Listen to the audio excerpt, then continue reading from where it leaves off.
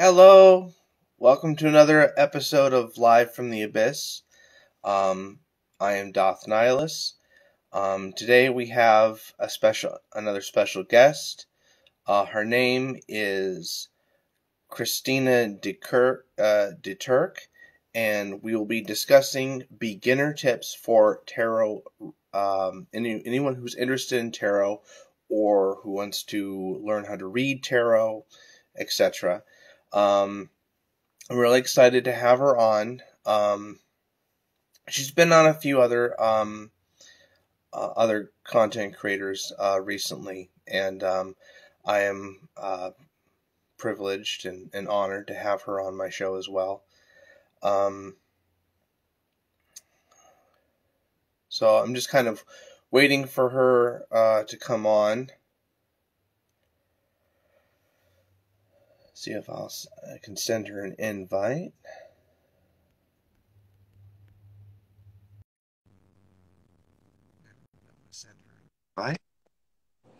Hello. Hi. How Welcome are to the you? Abyss. Hi. Hopefully I can see the questions. Am I the only one here? It only says one live. I think that's you. Okay. Sweet. That's okay. How are you doing, Wade? Doing pretty good. How about you? Good. I'm doing great. Oh, see, why can't the devil horns be on the lives?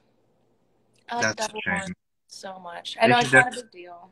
they should definitely make that a thing. They should. How are you doing today? Doing really good. So first off, tell us about yourself a little bit. Yeah. Well, my name is Kristina. Sorry, 1 second. I'll stop being annoying with the filters.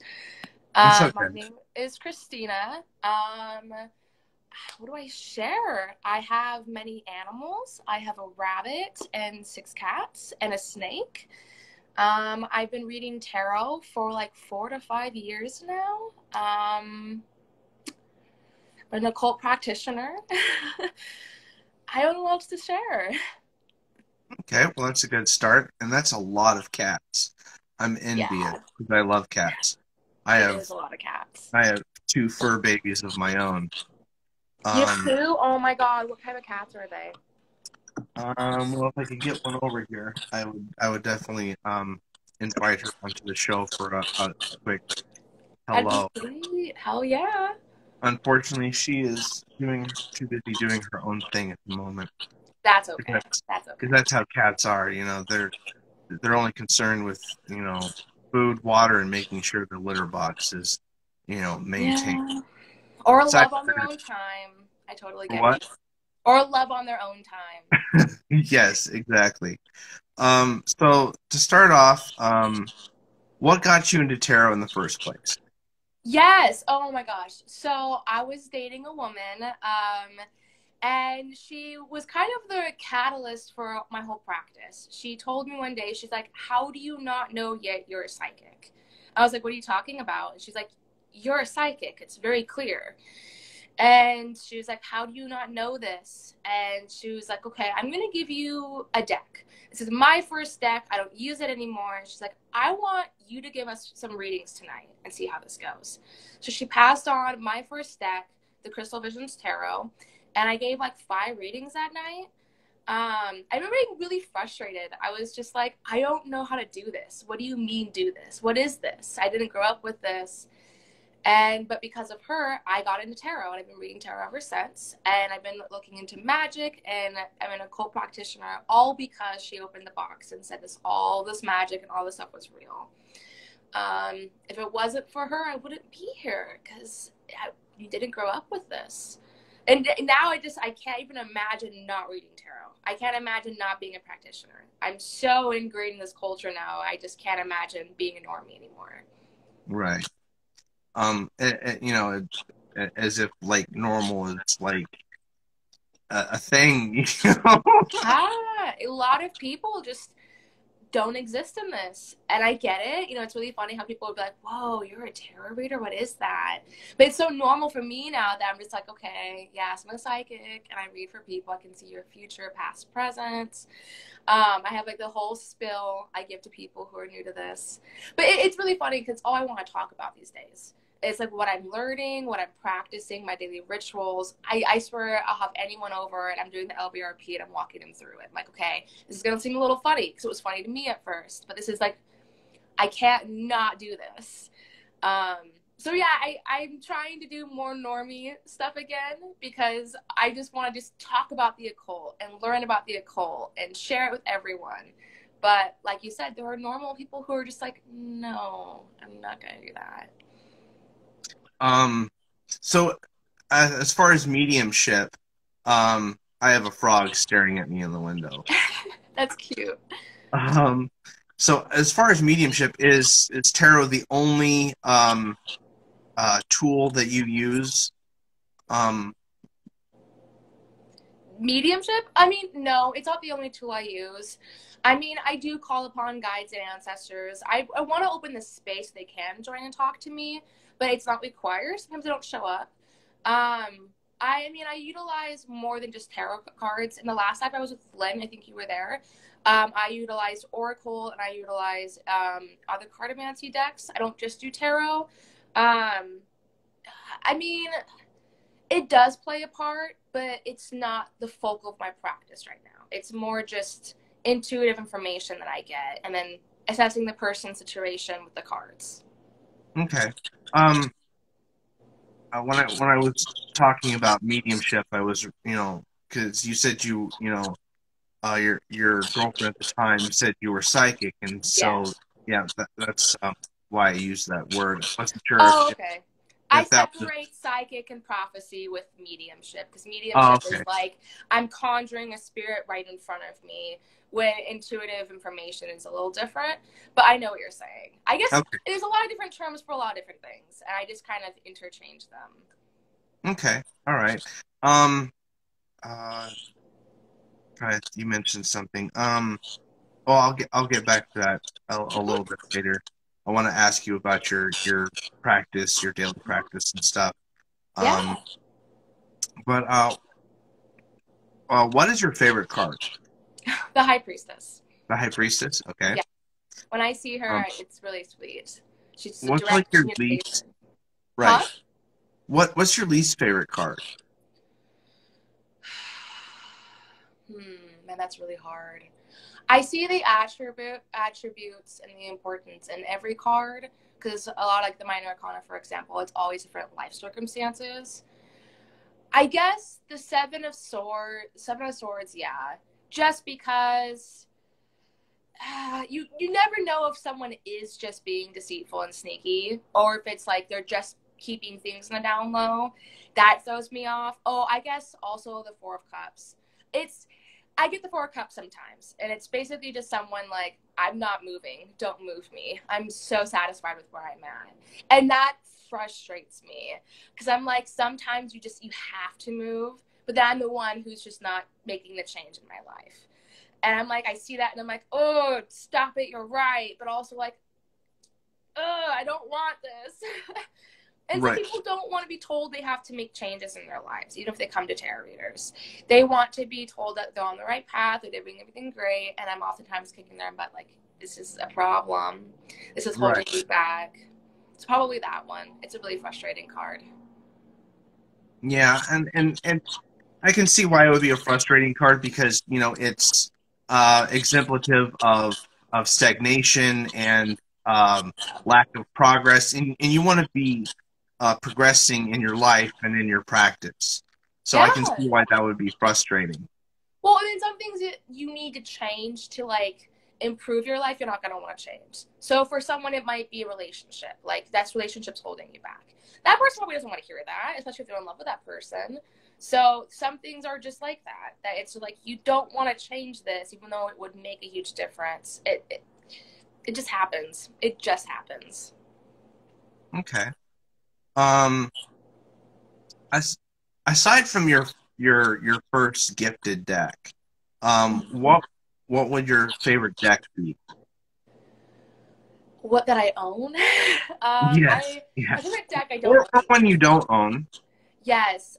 Okay. It's tied between Thorn, Oak, and Ash, or Thorn, Ash, and Oak. It's like a nature deck. It's by Three Trees Tarot, I believe, is the owner or the creator of it. I really want that deck. It's like the swords is a raven, and the pentacles is a rabbit. And they've always woodland creatures that represent these scenes and these themes for the cards. I like that a lot. I also want the Crimson Asteria Tarot deck. It's very indie and different. That one's really beautiful. And the Pacific Northwest Tarot deck. All of those are my top favorites. There's a Pacific Northwest tarot Yeah, deck? yeah, I want that. I live in the Pacific Northwest. Um, the Sun card is the Dahlia card, and the Empress is a rabbit, and it's mine. I want that deck. It's so beautiful. And it has all these creatures that you find in the Pacific Northwest. Nice, nice. I actually hail from Washington State. I live in Washington State. Ooh, Oh, where in where? Washington? Oh, okay, Camas, south of Washington. Where do you Okay. live? Where did you live in Washington? I used to live in like uh North Everett mostly. Okay. Um, Marysville, that area up there. But I did live in Lacey at one point. Okay. When I first moved back to Washington. So yeah, I was actually born and raised there most of my life. Nice. I was born in Vancouver, just a 10-minute drive from me. That's so cool. And you moved away? Yeah, I moved to Michigan to be closer to my late stepfather's family, but that obviously didn't really work out. So I've been pretty much living here well on my own most of my adult life, and now with my wife here in in the lower uh, in the lower mitten. I have some friends that live in Michigan. They just moved there. Awesome, awesome. For then. Do you know how they're taking it? I heard that tips are not very good over there, and there's a pay decrease. Mm, That's just what I was hearing. I mean, her mom lives over there, so she wanted to live next to her mom, who's also a witch, which is really exciting nice. for her. Yeah. I'm gonna have to go visit them sometime because I want to meet her mom. Apparently, she's friends with the local Ravens. That's a really awesome relationship to have. My wife is obsessed with having a relationship with crows, and Same. like we like rarely ever see any crows whatsoever around here. We saw maybe one um I think it was in Livonia that we saw it, and we're like all super shocked. Yeah. I mean, I want to be friends with like local crows, local birds. We have a lot of birds outside of the house, and I just want to hang out with them. 1 second, Wade. My rabbit's being naughty. I'm gonna hurry me back. Okay, Piper, come on. She's a stinker. My bad, but I'm back. nice. Oh, it's so cute. Yeah, this is Piper. Hi, Piper. But yeah, I do want to visit Michigan sometime. I hear it's beautiful. Awesome. We should definitely meet up and hang out. Yes, I would love that. Awesome. Awesome. We'll definitely have to when you come this way, we'll definitely have to set something up for sure. Definitely. That sounds wonderful. Um, Next question. What do you think is the least most understood card from the tarot? For a beginner, the Tower card, because it just incites fear immediately. And then the Devil card. I think those are the most misinterpreted cards a lot. For the minor arcana, I would say the pages or the court cards. A lot of people have some issues with those. Um, yeah, I think the Tower is misunderstood. I talked about this with the last live with Lynn, but the Tower really just incites so much fear. And depending on the tarot reader, they'll incite that fear with you. But Right. as I had mentioned with Lynn, is that like sometimes we have unstable structures that we build in our lives and it's not serving us. And even though it can be really scary to be forced out of something and have to go through change, if you don't go through that change and find something that is a better structure in your life, like let's say a house, if you build a house on a shaky foundation, that house is not going to like last. So you've got an inevitable doom for that house, whether or not you like it, sometimes it's better to move to have a better structure for a better foundation for your new house. You can live there a lot longer and not worry about it falling on you. And I mean, I understand, like, when I first got that deck, one of the readings I did for the month, I got the Tower card and my house burned down. And that was really scary. It was terrifying. But I look back now, I would not have moved out. I was not happy there, but I wasn't going to move out. I was going to be staying there for a long time, like the Four of Cups, just staying stagnant. And even though I wouldn't want to go through a house tragedy again, I'm so glad I don't live there anymore. And like I'm in a better place at the moment. So it can be terrifying, but sometimes it's necessary. And sometimes we need to just be forced to move. And it can work in our benefit. So I would say, yeah, the Tower. And then for the pages and the court cards, I think it's just character archetypes that we have to learn. Being able to understand someone's energy and how they move. Hi, Josiah. My friend joined. That's really important. And the pages, I just think, isn't as clear cut as the knights and the court card. Does that make sense? Does any of that make sense? Yeah. Okay. And what you were talking about with, with a tarot reader going in and projecting that fear, a lot of that comes with our own personal cognitive biases, and some of also our Christian former Christian upbringing can kind of manifest in that as well, especially like with the Devil card. Because people have a very negative connotation when it comes to the devil and what the card truly represents. Because if you're a Christian, or not even just Christians, but some people who are just Christians will look at the devil card and think immediately Satan's scary. Oh my God, hell. When the devil card can represent like an attachment, a legal bound. It can represent marriage. It can represent a Capricorn. It can represent great sex. I mean, the devil card can be amazing for many reasons.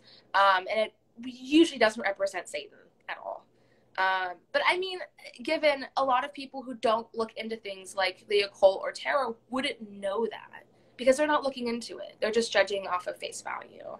And as you mentioned, you already know, it's not really about the devil. Yeah. And I know that my wife, for example, had some coworkers when she used to work for TSA that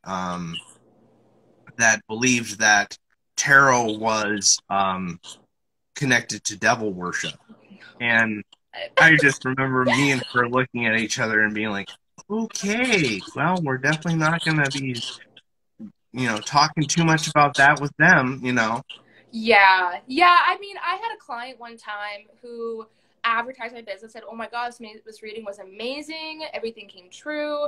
And someone reached out to her personally and said, hey, like, you shouldn't do that. You shouldn't go to tarot readers. They're of Satan and of the devil, and it's evil. And I said, I'm so sorry. That must be like really uncomfortable. She's like, well, I don't like religion.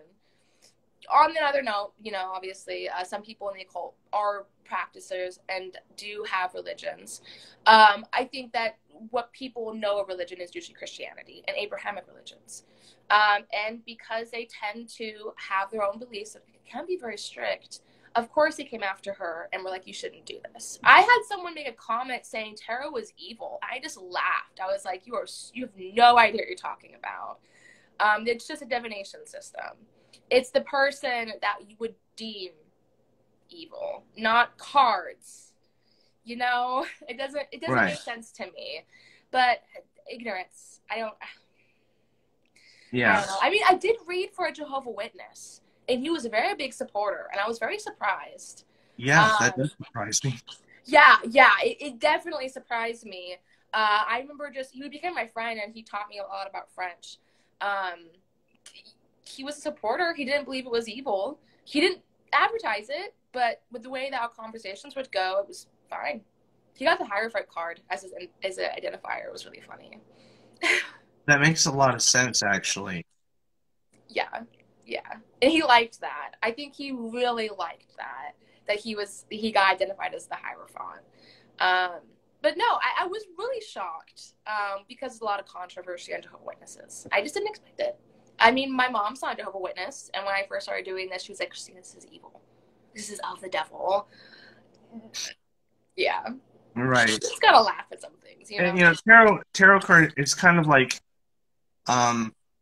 it's a tool like anything else, and it's how you Yes. use that determines, whether it's good or bad. And Yeah. I mean, there's so many instances in the Bible where there was the use of magic, like the witch of Endor, for Yeah. example, conjuring the prophet Samuel, and that was not even remotely, taken to be, uh, uh, demonic, or it was just a plot device in the book, basically. Yes. You know, Well, and if you read Julius Caesar, he scried through water. Um, Scrying, it happened in the Bible. I think Revelations was a result of a vision and scrying. I will have a conversation with my mom about it, and she says, well, Jesus performed miracles. But a lot of occultists would look at that and be like, he performed magic. Just like you said, tarot is a tool, energy is a tool that we utilize. So it's not inherently an evil thing. It's more on the practitioner. How do we utilize that tool? How do we right, utilize neutral energy? How do we utilize a neutral deck of tarot cards that used to be made for a game? People would read tarot to play a game with. I don't know. I laugh about it a lot. I don't think I'm evil, but what can you do? Some people are just convinced. yeah, yeah. Let's see. Which reading method do you find the most comfortable or useful? Intuitive or kind of by the book? Here's the thing. If I was recommending someone starting out to do either method, I would say use your intuition. Try your very best to just look at the cards and interpret it. That's how I was taught, and the guidebook was more for reference. Like if you're really stuck and you're missing that one thing, go to the guidebook. If I'm learning a new deck, like I have the Britannica deck, I love that deck, but everything's so different. The Four of Swords and the regular Rider-Waite deck is really obvious, but in the Britannica deck, it's different, totally different. So I have to reference the guidebook. But for a newbie, I would say try your best to try to scry the card. It sounds easier to say that, but if you can just try your best to interpret the image they try to plaster there, you'll understand what it's meant to do. Or even if you just pull a card once a day, see how the day is going to go, observe your day, you'll have a better understanding for the energy of that card. The guidebook is useful, but I don't like to use it all the time. If you reference it too much, it takes away from building up your natural intuition, which is important because some people will just read cards for clients. Some people use their intuition and their abilities alongside the cards for clients. And that's how you get prophetic visions and future predictions. If I just use the guidebook the whole time, I wouldn't be strengthening my natural ability I have. Does that make sense? Yeah, for I don't sure. want people to try to just constantly look at the guidebook and just forget that because they're not really building something that could be even more valuable. Right. And it kind of reminds me of Crowley's comment. Yeah. Um, how in order to break the rules, we have to know the rules first. Yeah. So the way I kind of look at it is you start out by the book and you build up that association. And then as you continue and progress and you have all of that, mental memory, um, you're able to develop a more intuitive um, framework with the cards that you're working with. Yeah. I mean, it's not a bad idea. I just disagree a little bit, but it's not bad. It's That's not bad. perfectly okay. Yeah, I think it's important to know the meanings of the cards. And I mean, I've done the thing where it's like, okay, I'm really blanking for some reason. I'm going to go to Biddy Tarot and type in Knight of Swords. But I do just worry about people just relying on the guidebook too much.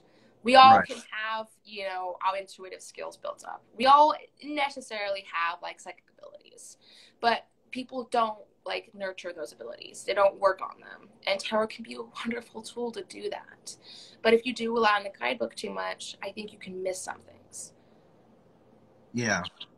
And I'll definitely, with my own personal tarot practice, I'll definitely, you know, use your suggestion about taking a more intuitive approach to the Yeah. tarot, and and I'll see how that works for me, and I'll definitely let you know um, my results and Yeah, progress. please do. Please do. How long do you think it takes one to be a proficient tarot reader? It depends. Is the person reading every day for themselves and others? Is someone really studying the cards or just looking at the guidebook? Not roasting the guidebook. But someone could just be doing a reading once a month for a year and not really harness that ability. Versus someone that entire year is reading every single day for themselves for every situation, multiple times a day. I have a friend of mine who will read for every situation that he comes across. If someone is reading professional like all the time, constantly, for anyone they get, for any situation they come across multiple times a day, every day for a year, they could easily become very proficient. And then you add on like 4 to 5 years, we put for 10 years. It's really less about quantity of time and the quality. Because if someone is just reading like once a month and it's not really using that intuition, they're not really going to get as far as someone who's consistently reading all the time. Someone could easily, after a year of doing it constantly all the time for the people in themselves and getting really good progress in journaling, and if they know all the cards very well, they probably are proficient. But not everyone's doing that. Does that make sense? Yeah, and basically, it's proficiency is dependent on constant and continuous practice. Exactly. I think for me, the reason I feel very good about my readings is I've read for a lot of people, and I've read for myself in most situations almost every day for 4 years, roughly. And for me, with all of the testimonies that I have, I feel really confident in my ability. I think if I took out some of those factors, I wouldn't feel very confident. There's people out there that have read for like 10 to 20 years, and I don't have that history. But most of the things I read for people come true. So, I mean, I feel pretty good about that. Um, to kind of expand on that a little bit, trying to remember what I was going to ask you.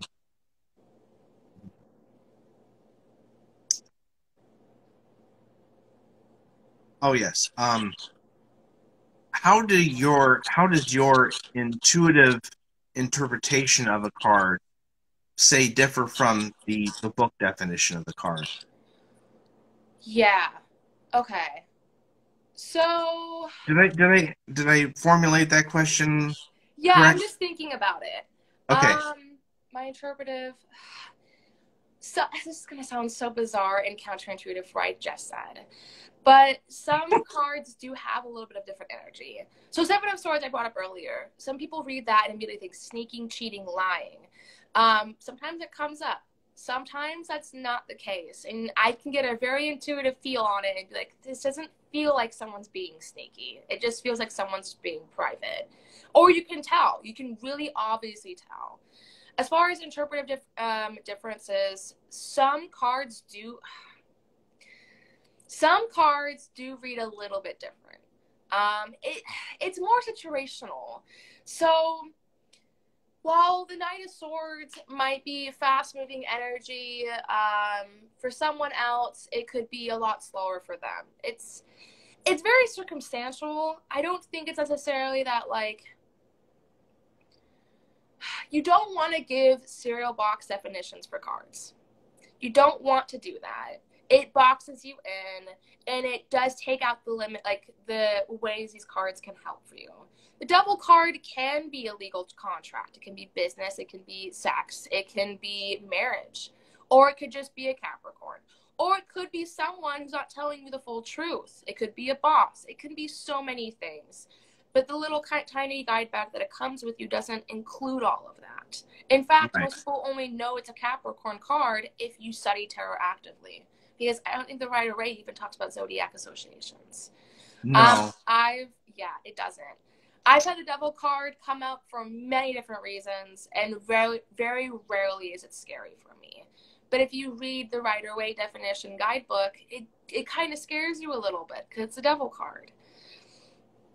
So I guess it's kind of counterintuitive because you don't want to rely on the guidebook. The guidebook is a baseline for the structure. Yeah, I hope that answered that. Oh yeah, yeah, it definitely Okay. did. Good. Because most of the later, like the ceremonial tarot of ceremonial magic, that um, definitely incorporates zodiacal and planetary energies with each card.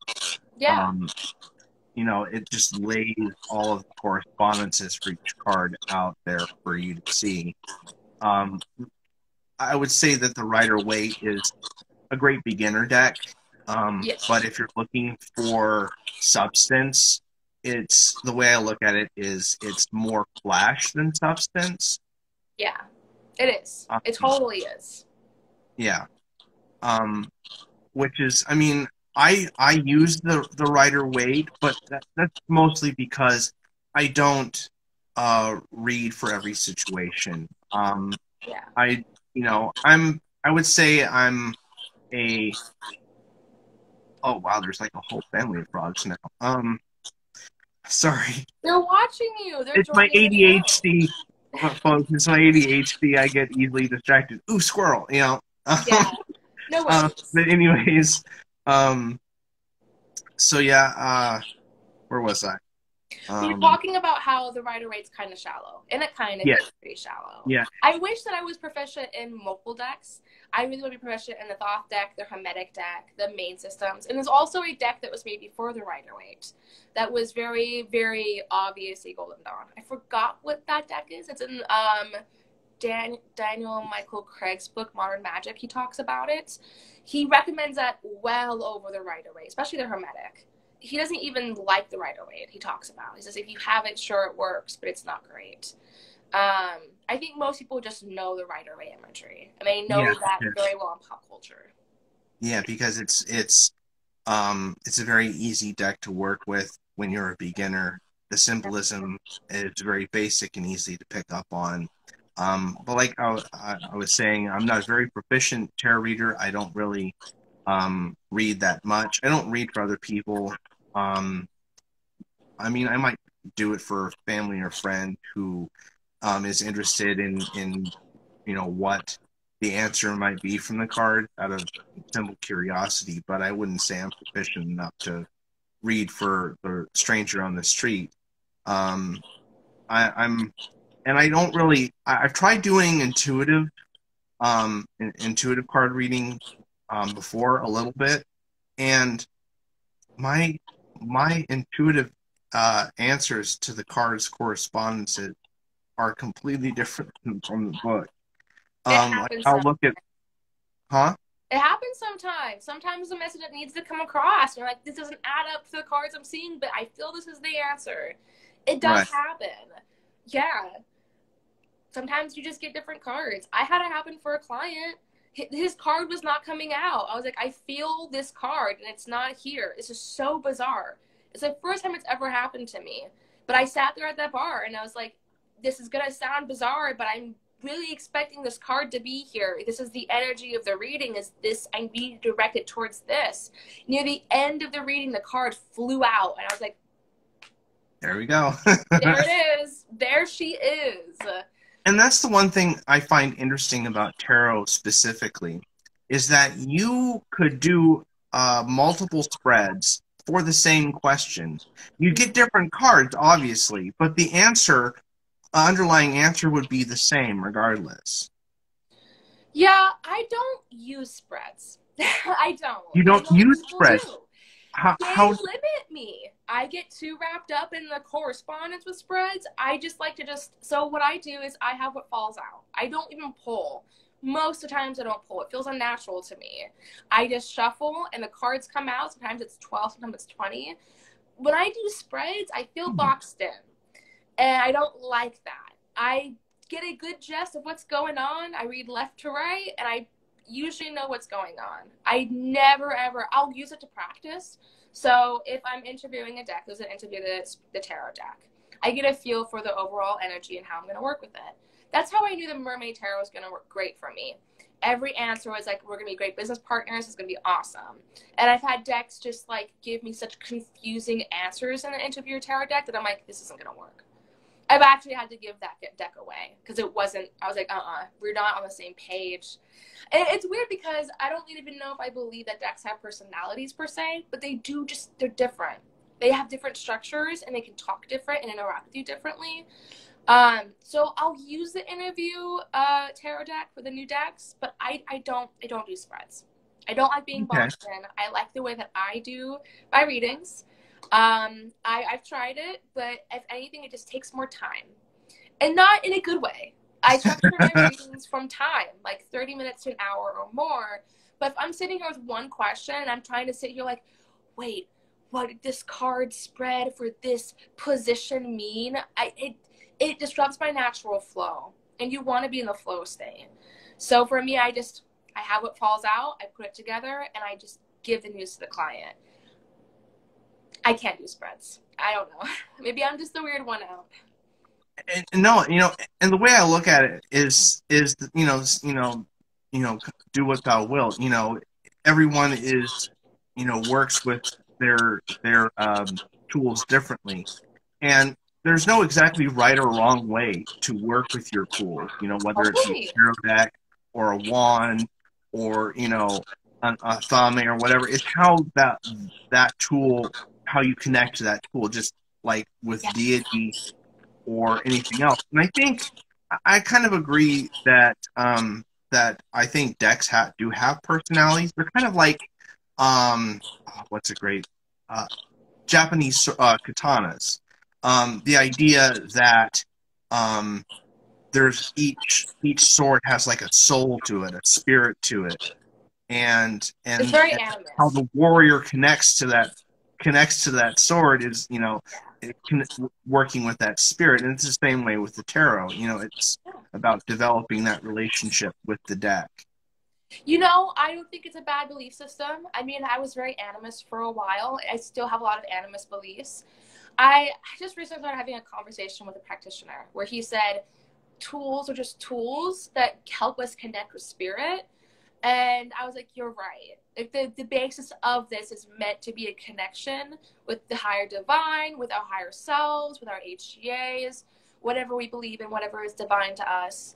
And I do think we can over personify our tools a little bit. So he did get me thinking about that. I do think that my other decks do speak differently. I have some decks that will just be pretty brutal, and I'll have some decks that I just don't connect with at all because of the way they're built. I don't know. I don't know if I am 100% believe that each deck has a spirit. Maybe crystals, because, they're not born, but crystals grow in the earth, and they're connected to the earth. I could believe they have more of a spirit to them. But decks, I don't know. I do see them more as tools that help us connect to where we want to go. I don't know if I believe they have individual spirits. I don't nurture those spirits. I do connect with the deck. I have to think about it. If you asked me a year or 2 years ago, I would say yes, they have individual spirits. They have their own personalities. Now I'm just not sure. I don't know. This is why I love having these conversations with guests. As much as I don't really like hearing myself talk. Oh. But I like having a dialogue and a discourse, because that way I'm able to get ideas and share ideas with other people, and it challenges me. It challenges my way of thinking and my way of doing things within my own practice. Yeah. So. I mean, that guy I was talking about, like, it really opened up my eyes about how a lot of practice has changed. Because he says that with the way he reads, he doesn't see a spirit to the decks at all. He doesn't see it any more than just a tool we use. I was like, wow, like, that's not what most practitioners say. Like, a lot of people these days are like, wow, this deck will rip you to shreds. This deck is sweet. It's this personality type. So it was nice to have a different perspective. It was really refreshing. I was like, I don't normally talk about this and hear this from someone who practices tarot or practices divination with playing cards. Usually they have a personality to them. But I liked that. It got me thinking, how much do we over personify our tools? When, some people believe that you can practice without tools at all. How much do we put into the tools when we're supposed to be putting into ourselves? Like if we hold the magic and we're the conduits of magic, Right.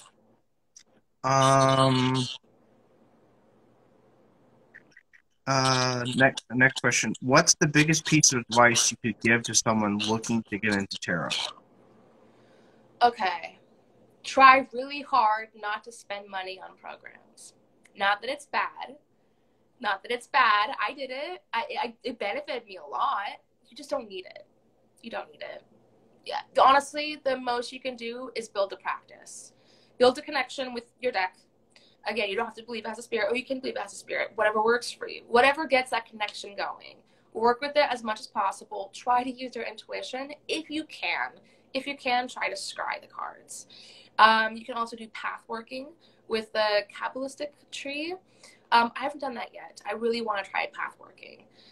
Just my best advice is try really hard not to fall into programs and try to just build that connection yourself at home. Even if it's tough at first, because it was really hard. It's hard for everyone at first. But when you get a few years in and you start getting used to it, like, this is actually kind of easy. The more to talk about now is like, 5 years ago, this was so hard. And I'm sitting here now, this is so easy. I can't imagine not knowing this. This is just, if anything, I feel like I want to get even deeper. I mean, I'm really interested in scrying with my Black Obsidian mirror and other types of divination systems that's more complex and harder, and you have to train more for that. Not train, but you have to build a practice for it. Not everyone can scry. Right. So try not to be stapled to your guidebook. Try not to fall into programs. It's okay if you do. Nice. That's so cool. I don't have one of those. I just have a round obsidian mirror. And round obsidian mirrors are just as good, in my opinion. It doesn't have to... Oh, what happened? Did something happen? Didn't happen on my end. Okay. Well, round obsidian mirrors are just as effective as triangle heart. It's just... It's bougie. I like it. It's me.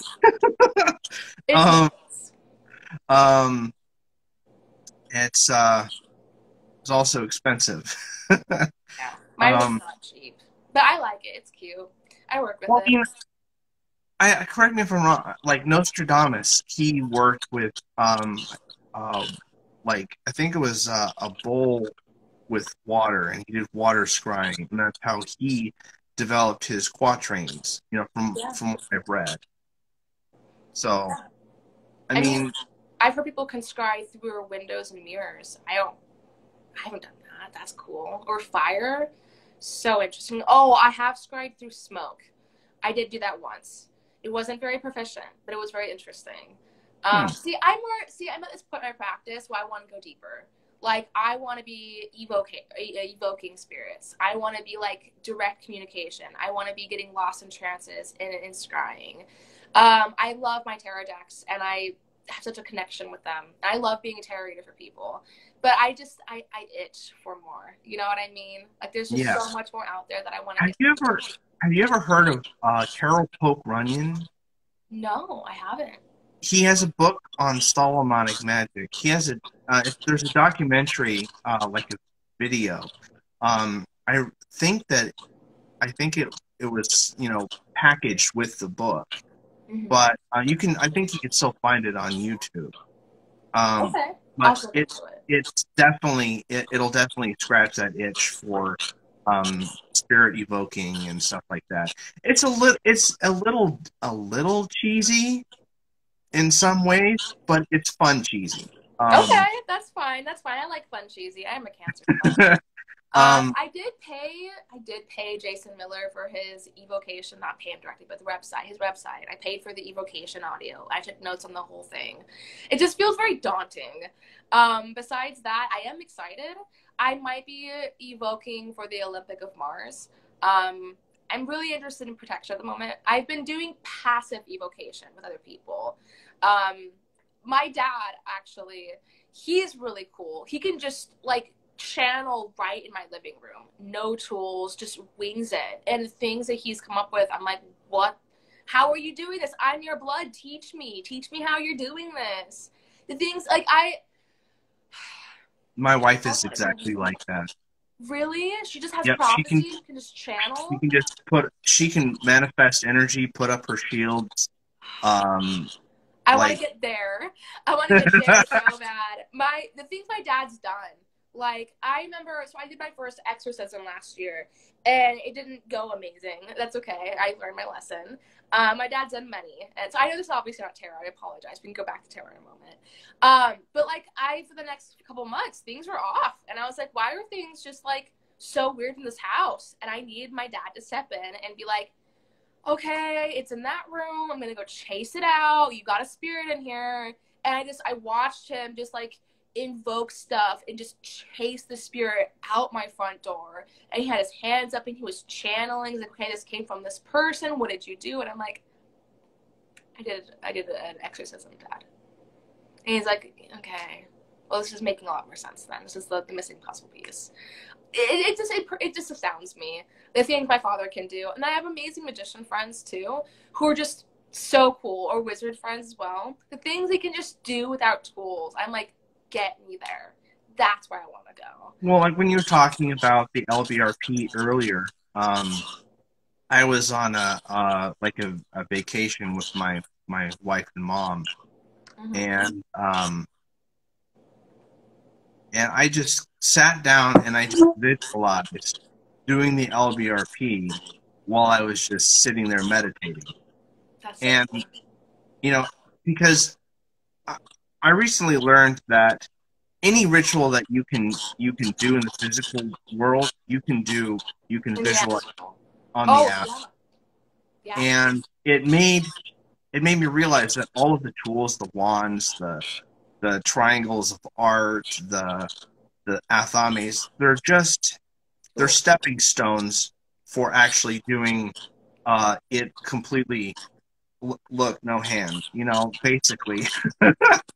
That's so cool. See, my visualization is so blocked off, and I've been like struggling so hard to get it unblocked. I think there was one time I did the LBRP, and I like started to see the pentagram. I was like, "Is that what everyone's saying?" And I lost it, and I haven't done it in months. And I'm like, whoa. I had another visualization time. It was when I was working at the mall giving tarot readings. I remember just plain as day seeing something and being like, this never happened. Like, I'm getting somewhere. I don't have that natural visualization technique. You know what helped me with visualization? And this has everything to do with tarot too, because there's aspects of visualization in tarot as well. Yeah. But one of my ways of visualizing is actually reading fiction. Yeah, that makes sense. Because it really helps you visualize. It doesn't help me visualize. I'm a huge reader, and I actually used to do YouTube videos on books I used to read several years ago, but I can't connect that way. When I was little, I could have. I had a lot of things that I did when I was little, but I had something happen that blocked it off. I've had people say we think it's because of trauma I went through that just blocked off the ability. Because my dad, it's there. It's so strong. He talks about things in his mind's eyes. Like, I can't describe it to you, but I'm seeing it. A lot of my practice right now is how do I harness that? How do I get where I'm seeing all these practitioners go? Because I have the ability. I saw things when I was little. I just have it from that one span of time. It's been blocked. But because of my rituals, I am getting somewhere. Actually, what's really interesting, you mentioned the astral. A lot of my prophecies have come in my dreams. It's so clear. I actually have a dream journal, and I have had vivid, lucid dreams since I was little. And I've been using a dream journal for a long time. So the last year or so, I started having a lot of things come through in my dreams. So vivid and clear as day. That's, I guess, might be my innate ability, is that I should just harness the dream work. But I can't help it. I would like to have strong visualization in the daytime. I would like to be seeing the pentagrams and the angels. That'd be pretty cool. Yeah, that would definitely be very cool. My wife, every morning, my wife has crazy dreams too. Very, very off the wall kind of dreams. I mean, I'm not saying that you have that issue or anything like that. I'm not implying anything like that. But she has very interesting dreams, and she always tells me about them. And I'm like, why don't you write this stuff down? Wow, I And guess. she's like, by the time I go to write it down, I've completely forgotten it. I'm like, obviously not if you're telling me this hours later. I have dreams from my childhood I still remember vividly. Like I don't have good memory usually, but for my dreams, like they've really impacted me. I've had times where I'm like I can't wake up because I'm so trapped in a dream, and then I'll think about it all night. I immediately write it down. I can't imagine that. I mean, I've had partners that they don't dream, or if they do dream, they don't remember at all. Just nothing, blank. And I'm like, how? I I have had dreams that, like, the beginning of this year, I could just tell you in detail because they've impacted me. Sometimes it feels so real that when I wake up, I'm confused because I'm like, wait, what? That wasn't real. It feels I forgot about dreams. I know it's not a session. We're going on a whole different tangent. Right. So passionate about dream stuff. I was going to say, what kind of book or program recommendations do you have? And you already talked about program. Yeah, I mean, I did pay for a program. It did help me a lot. I mean, it wasn't a waste of money, but I look back now and I'm like, I could have figured this out on my own. I wouldn't recommend it. But I mean, so there is someone, she's an influencer online. Her name is Jessica Alexandra. She has Behind Life as a website, and she does have a tarot school. And I did pay for that.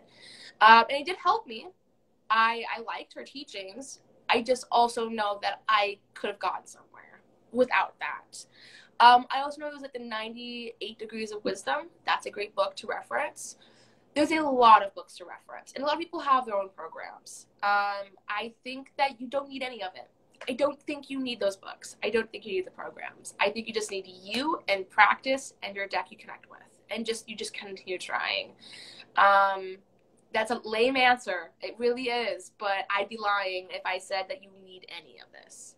That's definitely challenge. That's definitely challenge accepted. Yes. If you're really passionate about tarot,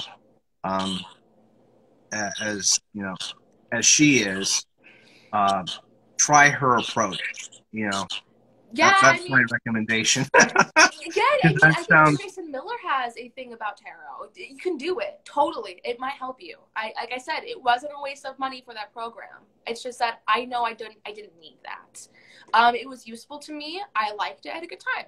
I spent money on it, and I worked through all the videos and lessons. I just don't think you need it. I think you just need to work with your deck, and you need to learn yourself and your own intuition and build that up. You don't need to spend all this money. You don't. But I think a lot of occult practitioners are people who are really interested and passionate in these things. They like, I will throw money at this because I want to do this. This is so cool. And I get it because I've done that. I still do it. I mean, I have a book club on my Discord server, and we're reading Modern Magic right now. And I mean, it's really interesting. I think you can learn a lot of this stuff without buying these books. But why else do occult practitioners buy these books? We want to learn this. We buy our tools because they're awesome when we connect. You don't need the bells, but you buy the bells because you're like, this is sick. I'm gonna use this. I'm an occult practitioner. I get it. If you want to buy the program, if you want to buy the book, go get it. But I don't think you need it. I think you just need yourself and a deck, and you need to practice, and you need to try, and you need to keep trying. And you need to get wrong sometimes. If you don't have wrong readings sometimes, you don't know what good readings are. When I have a bad reading, and it's very few, I laugh at myself. But I'm like, that doesn't happen usually. But this makes me feel good about all my good readings I give. If you don't allow yourself to be wrong sometimes, you're not going to grow in tarot because this is the nature of it, especially reading for other people. People are tricky. They have biases. We have biases. They have lives. Things are messy. So, yeah, I know I just kind of went on a tangent there, but try your hardest to just get to the book. Not the book, the deck. Yeah, bare bones. A bare bones approach is not a bad approach. It's not. It's just hard. And if you're new to this concept, Right. if you don't know how to utilize intuition, it's going to be difficult. It was difficult for me. I got frustrated. I was like, what is intuition? What? All right. And where can people find you? Yeah, so this is my main account, Miss Bunny Ears. I've had this account for a long time. I do have a business account. It's Kristina Divine Tarot. I'm not sure if I like it. It feels very forced. I usually run everything on Discord and Instagram. So just Miss Bunny Ears. I'm active on Discord, some communities. Like I'm active in Lynn's server. I have my own servers. But yeah, you can just find me here on Instagram. I'm working on my website currently. Otherwise, I'd be very professional linking my website where you can book a reading. But it's in the works. So you can find me online. Yeah. I guess Facebook too, but I don't have like a Facebook business account. Does that make sense? Okay. All right. Awesome. I wanted to talk to you about your daily practice and stuff, Yeah. but we only have 5 minutes left. Okay. So do you want to come back for a part 2 and talk about your daily practice and stuff like that, or do you want to like We do can a? finish it off with daily practice. We can end it off with the daily practice. Yeah. Okay. All right. Awesome. So talk to me a little bit about your daily practice and what that looks like. So I've been kind of in a hiatus. I had COVID, so I haven't been practicing lately. But what my daily practice usually consists of is like 5 meditations, the LBRP and the NPR, and then there's like the neophyte meditation too. That was a lot of my daily practice, as well as pulling cards. Oh, hi! One of my friends joined. Awesome. I would pull cards like for every situation I come across, or on a daily basis, I'm at least pulling cards. I haven't done the LBRP and the NPR and my meditations as often lately. Like I said, I've been sick. But when I was doing them for a good solid 5 months, it was making a load of a difference. Oh, and then I was worshiping Hecate and other gods as well. I was doing a daily practice with them. It was very involved. I started stacking on a lot of things I wanted to do, and then it was overwhelming me. It got to the point where I'd spend like an hour a day on just doing different occult things. I think I've had someone recently tell me that I should incorporate a certain ritual from Jason Miller's sorcery book. I need to look at that. He said it's better than the NPR. He said the NPR can kind of just like clear things out. If my friend is still here, he might be scolding me because he's the reason I have my daily practice. Remind me what the NPR is. The middle pillow ritual. The middle pillow ritual. The middle pillar ritual? Yeah. Okay. Do you know that? I know of it. I've never done it. It's supposed to help you build your psychic abilities and your visualization skills. So you're like visualizing this gold giant orb floating above your head, and then you say some things and incant some things, and it basically goes through you, and you build this like conjurum with the golden orb. It did me justice. Oh, I also did the Bornless ritual. I was reading the Bornless ritual every day. So I was doing like a bunch of these rituals constantly for months. It's been a while. I recommend looking at the middle pillow ritual because it was slow, so I paused the video. I recommend looking at the middle pillow ritual. But I am like moving my practice. I'm trying out different things. I might not stick with it. Who knows? Maybe I like to keep things how they are if they work for me. But I mean, I'm assuming you do the LBRP, right? I do it occasionally. Most of my daily practice is theurgy. I do a morning ritual to raw horse wheat as sort of to start my day, and then at night I do a prayer and mass to Babylon. Nice. And that's basically what most of my practice is. Aside from studying, I have a 30-minute read session every day. I've read 17 books so far. Nice. So okay. I'm getting through it. I want to change some things up with my practice. I like changing things up to keep it more fluid and more challenging. So I'll definitely try working with the middle pillar. I have done the Bornless ritual. I did that through some of my uh, Enochian scrying Nice. stuff. And a lot of the Enochian rituals that I did were from Von Milo's book, Enochian Vision Magic. Mm-hmm. Very, very good book on that. Tons of rituals. For tarot, I will make a recommendation. It's called Tarot for Yourself by Mary Kay Greer. That was a really awesome book. There is a spiral bound edition, which I think would be perfect for a beginner into tarot. And the way the book is set up is it basically does it's a workbook that kind of helps you develop your connection with tarot and with the cards. So it's very helpful too. So. Nice. It was awesome to have you on and talk to you.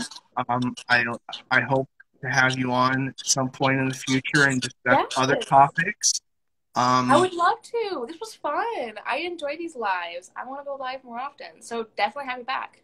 I'll definitely come back. And if you want to do a live on your channel, I would be glad to join you at some point as well. Hell yeah. I'll definitely invite you sometime. I want to go live. I'm so busy. It's been hard to do the whole social media thing. I'm trying to do this whole like influencer thing, and I don't know what I'm doing. I'm just kind of winging it. Yeah, I've thought about, someone recently, maybe, talked about influencers and stuff, and I was like, yeah, I don't really consider myself an influencer. I'm just here. My show is just here for fun. It's just something I like to do. It's my side hustle, Nice. I don't blame you. Yeah, I enjoyed this. I'd love to talk more about other occult practices too outside of tarot, because there's a lot of stuff about magic, and that's so intriguing. But I love talking about tarot. So I was really excited that you invited me. This was... Yes. Well, you have a wonderful evening, and I look forward to talking with you later. Sounds wonderful. You too. Bye. Thank you. Bye. 93. 93.